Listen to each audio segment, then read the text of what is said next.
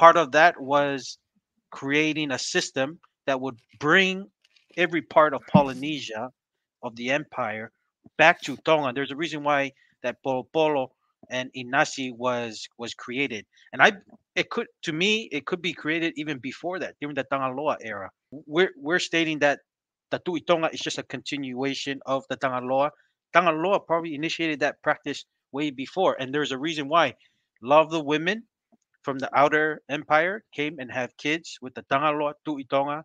Then when they came back from the Polo Polo and stuff, they went back, disseminated back to their islands, and they still maintained that relationship. And because if they had a child from the Mm-hmm. Tangaloa, being the first people from Vaihi, the Americas, to Tonga, it gave them rank, it gave them status. And then they were in control in their island, but they always referenced their authority back to Tangaloa or Tu'i Tonga. And that's how power was maintained. Not Yeah. always military